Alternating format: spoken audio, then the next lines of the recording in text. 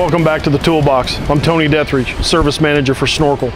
Today we're going to talk about the emergency lowering procedure on A46JRTs. The purpose of the auxiliary power or the emergency power function is to allow an operator to get down in case of a fault in the machine, pump failure, run out of fuel, those types of things. So the series of operation is E-stop out, key selector into whatever position you're going to be operating from, whether that's the platform or the ground controls.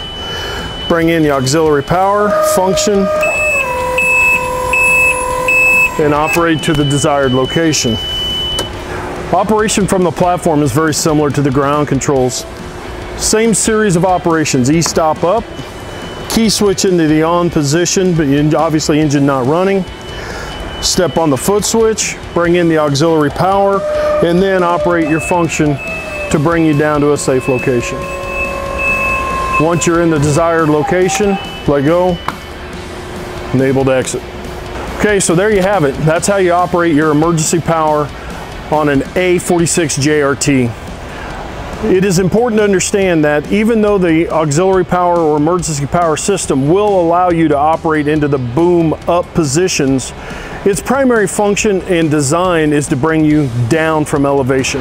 Thanks for watching. Make sure to tune back into the Toolbox. Look for more helpful content.